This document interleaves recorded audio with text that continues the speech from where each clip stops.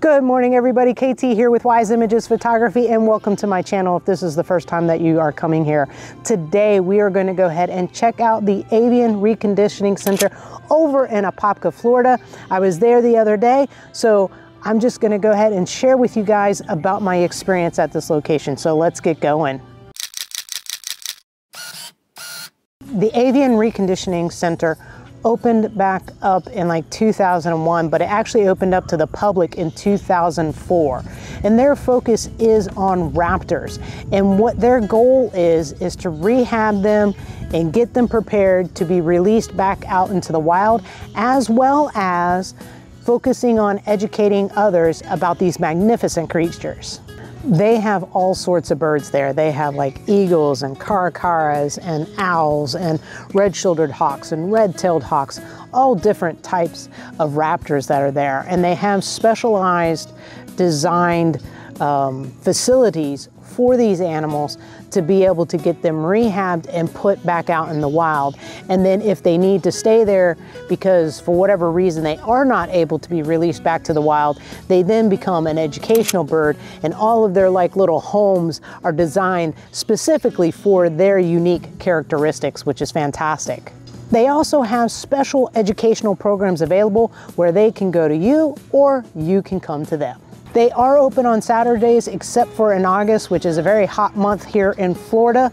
Definitely go and check them out. It is only $5. Their staff and their volunteers are very, very knowledgeable about all these birds, and you will be amazed at what you learn. And if the weather is permitting, they also have flight demonstrations, which is really cool to see. I had the pleasure of going to Sir Henry's Happy Valentine's Day party the other day. Sir Henry is actually a barn owl, and barn owls, if you didn't know, they are actually considered the Valentine owl because of their heart-shaped face, and with them being white and then almost kind of like they're kind of like the outline almost looks a little bit like a reddish brown color, and so they're considered the Valentine's owl. And needless to say, I had tons of fun when I was out there. The very first bird that I got to meet was Whisper. I was standing over by the gift shop and she came right on over and said hi to me, and she was absolutely magnificent. Now I did get to learn the differences between the male and the female, because the male barn owl has more of a white chest, whereas a female has more of a brown chest. So I got to learn that little bit of information there.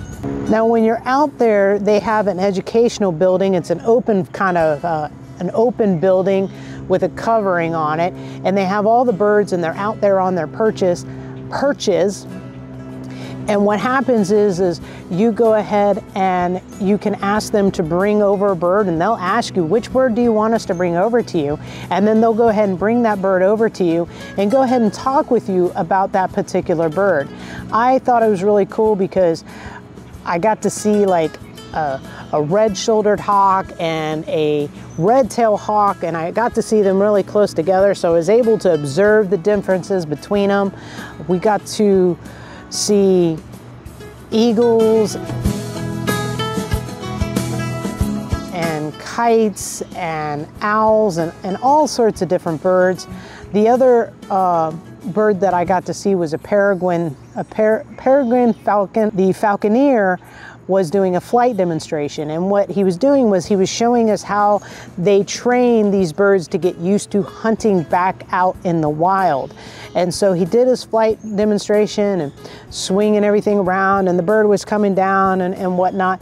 And I learned that these birds can go 240 miles per hour. That is fast. That is so fast, and I thought that was really cool. And a little bit later on, after the flight demonstration, one of the volunteers brought over Sparky, which is one of their peregrine falcons, and I was able to see the nostrils. And if you look at the nostrils, you can tell that it kind of looks a little bit like a jet engine plane. Well, the reason why they have these special nostrils is because you can only imagine that going and diving at 240 miles per hour, you have to have a way to protect your brain from all that wind coming into your brain. So these nostrils are designed to keep that wind from going into the brain. And if you look at the jet engine that I was trying to explain to you guys a few seconds ago, it looks exactly like a jet engine because the engineers, when they were designing planes, basically stole that idea in those special nostrils. And so I just found that really super fascinating. And I probably explained it all wrong, but it was just really fascinating to see. Yes, it was very similar, and they both have the same function of keeping air from going into the brain or air going into that jet engine. Now, another thing that I learned about was a little bit more about the talons, and I learned about the different types of talons versus like a thicker talon versus a thinner talon. But I want to share my most fascinating fact was about the osprey and about their talons. You see, normally the osprey has like 3 talons in the front and the 1 talon in the back, but they have an adaptation. They can actually take the 1 talon here and move it to the back. And I know my hands can't really go like a bird, right? But then they have a 2-2 system to be able to do all the grabbing, which is exactly like an owl. And I just thought that was really cool that they can pivot that 1 talon back and forth. Now, if this sounds like a really cool place and you would like to go visit it because you want to learn more about birds, definitely go ahead and give me a like. Y'all, I really enjoyed this location because I learned a lot, because I really did not know much about raptors, and it just really sparked my interest in wanting to learn more about these raptors and also more about birds in general, and learning about their different adaptations and stuff like that. I would definitely make sure that you check out their website. They have information on there about their educational programs, about their mews, about the location in general, also information about like what do you do if you find a bird and how you can definitely support them, or if you're interested in volunteering at this location. I want to say thank you so much for tuning in today. Today was a very short video today, but it is definitely a place you should check out. Make sure you hit that like so other people know that it is a cool place to go ahead and visit.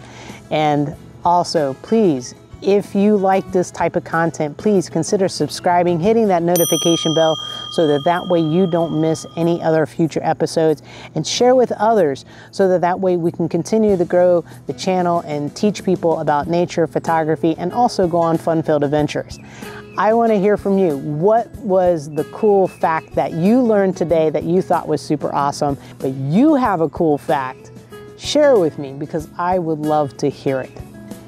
Well, we're gonna go and wrap up for today. I wanna say, have an awesome week. See you later, alligator.